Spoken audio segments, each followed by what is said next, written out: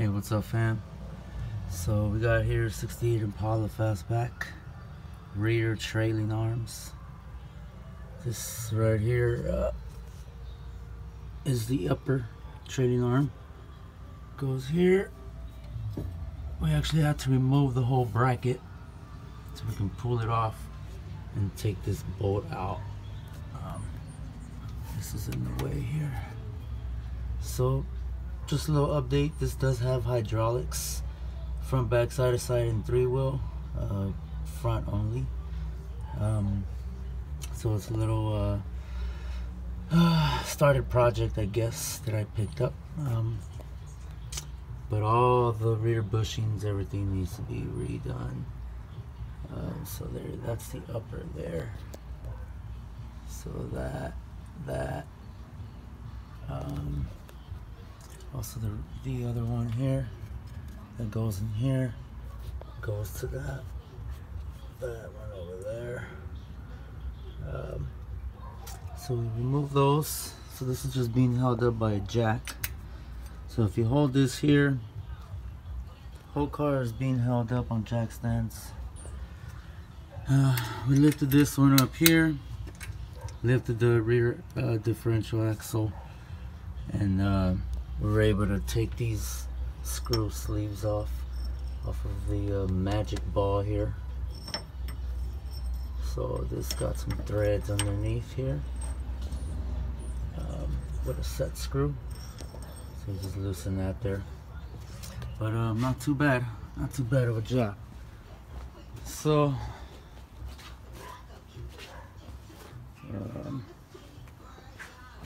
kind of have a mess here, but we already cleaned up those trailing arms, grinded them, painted them already. Not too bad. Had to use a torch, a little mini torch, to get the bushings out of here. It wasn't too bad, actually. Seen some pretty good YouTube videos on that already. But this is how it looks. It's a little pitted. Wire wheeled it all the way. This is the bracket. So what I'm using is rust barrier. I am grinding all the rust down and everything, and just hitting it with this. Second coat, I hit it with this because I want it to be nice and glossy, and I want it to be strong. Engine enamel seems to be pretty strong, and holds its place. There she is, lifted. This is the upper trailing arm here. Grinded off already, all the rust. Like I said, it's a little pitted, but it's still not bad. Totally reusable. So once this dries and we're ready to put the bushings, I'm going to hone this area. Hit it with a little wire wheel, little copper bristle, so you don't mess up your surface in there. And we'll be using this energy suspension. We'll see how it is. It's supposed to help with the side-to-side motion with the pan hard bar. Oh, there's a pan hard bar, by the way. Already did this one as well. Had to remove that before. Excuse the mess here, guys. This is the after party when we're done with the work. So we got some new bushings here for the pan hard bar. These are gonna slide in here, and I'll have more videos on that. But I just figured this is a great way for us to track project part. And if you guys have any questions, let me know. I will be putting up a video once this is all done. All this here.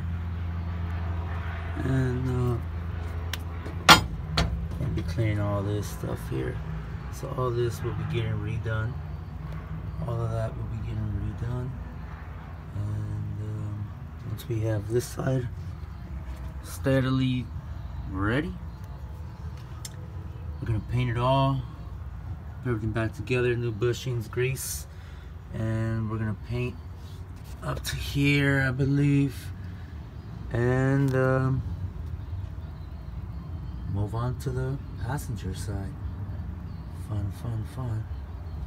So, in the passenger side, I can actually show you the way the bushings work. So as you can see, that bushings are shot. And you can see why my surface was kind of pitted, so but we just grinded all that off. And, back there is the other one. Like I said, this does have hydraulics, so it's cut in some areas. But if you guys have any other questions or anything, let me know. I'm very busy. I'll try to get to them, but holla.